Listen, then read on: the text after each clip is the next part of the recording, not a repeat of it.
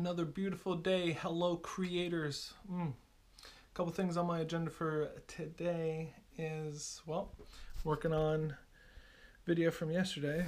I have a conference call at noon.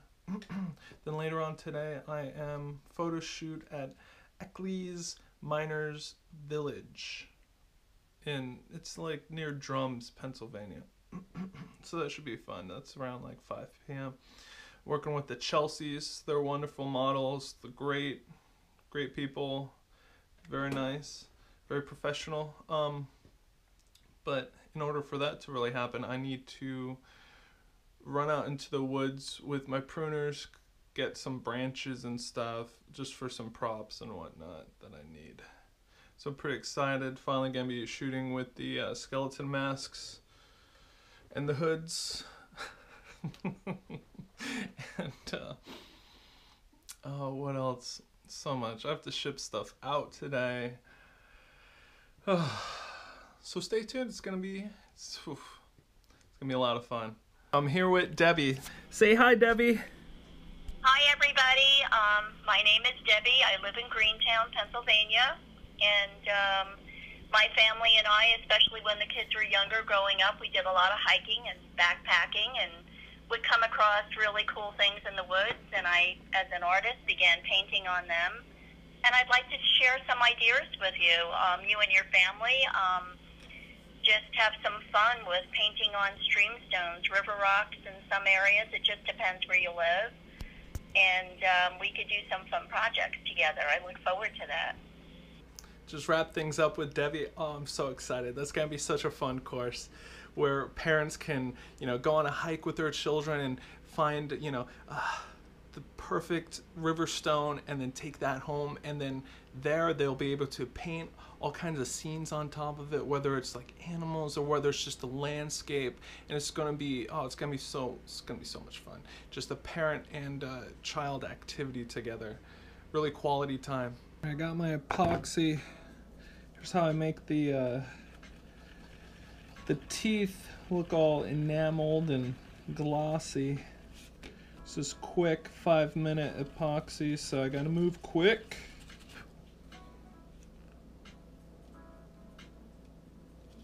And you only want to get it just on like the highlighted part. You don't necessarily want to get it in like the cracks of the teeth. So what I do is I just get it a little bit and just kind of pat it on there.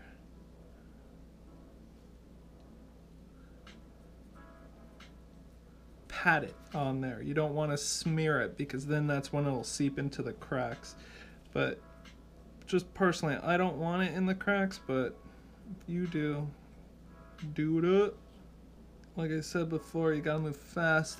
I already feel it warming up. Once it gets warm, that's when it hardens, when it cures its heat.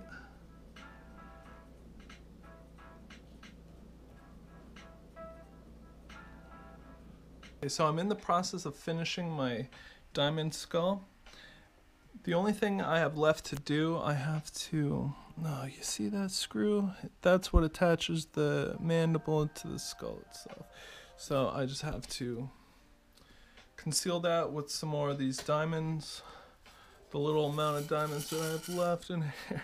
Oh my god, it's been over like 11,000 diamonds. Swarovski crystals. Oh.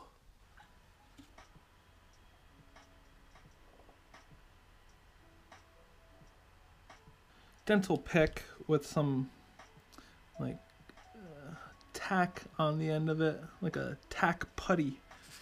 It's great because you just poke the crystals. Oh yeah, this is old tack now. That's why. It's been a while. Got to keep it fresh and just poke it, get it, and place it.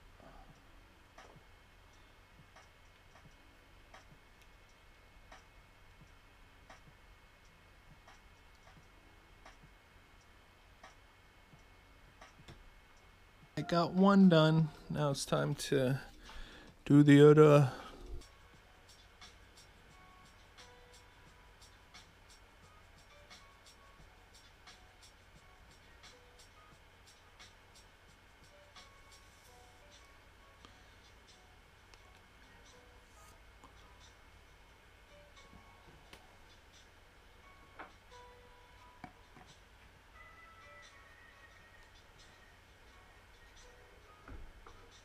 just finishing up a banner. I have a Oddities Expo coming up, so it'd be nice to have a banner. So I gotta email this out today, son, and hopefully have it by the end of the week. I have this idea for like a prop, since I'll be shooting in like an old miner village that's like a historical site. So it's very old, it's very early century, turn of the century, whatever. Beautiful city, beautiful. Oh my god, it's a little town. Oh, I can't wait. But so what I want to do essentially is have like twigs over the models, like these, like just branches, like wood over the model's shoulders, like she's holding, and then spiraling down from the ends will be like a cluster of skulls and bones and stuff. So it should be good. Here's how I'm doing it though. So pretty much I just ran outside, pruned some branches, pruned some like little trees or whatever, and then have them here. And then what I plan on doing is getting my metal wire and then just kind of wrapping it around at certain points. Probably do like a 3-point center and then the sides. Well, and then maybe like the far outsides as well, just so it's like wrapped together almost.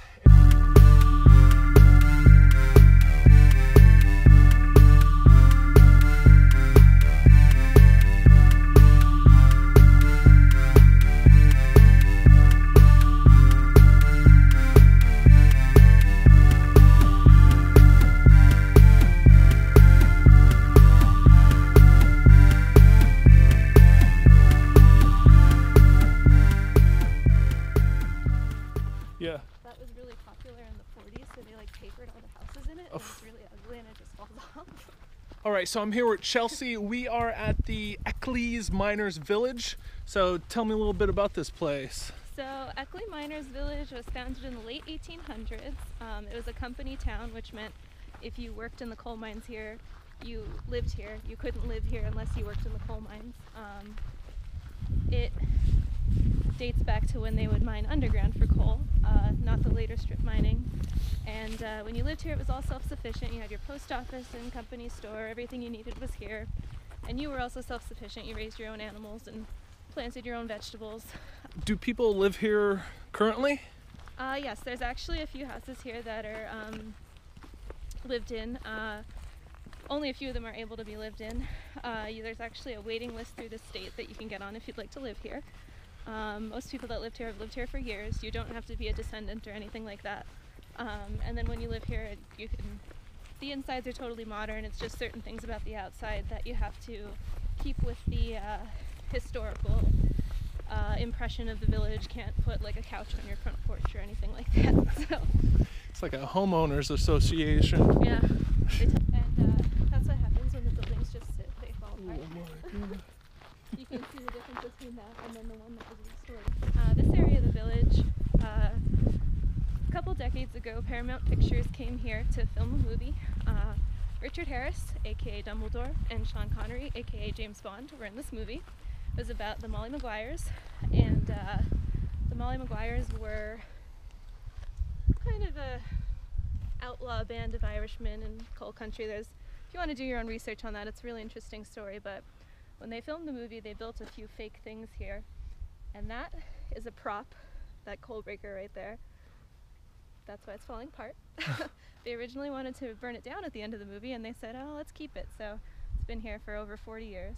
This railroad you see is fake, and then if you turn right here, this is a fake company store.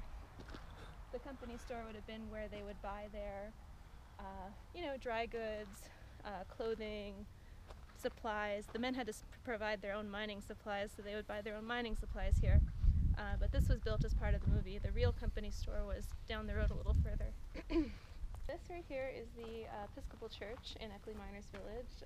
The fun story about this one is that this original church that was on this foundation fell into disrepair, and then it just so happens that down the road, about 5 to 7 miles away in another town, a twin to this church was built.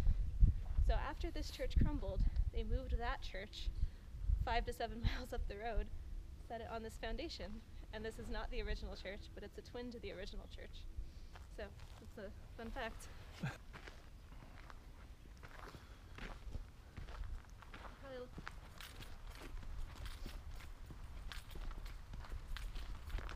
All right, here we are at the last location of the shoot for today. It's getting a little too dark and a little extra rainy. So, oh my God, I just love how this wood grain, look at this. Oh my God, it's so beautiful. It's just kind of bursting through whatever paint was on it, whatever stain.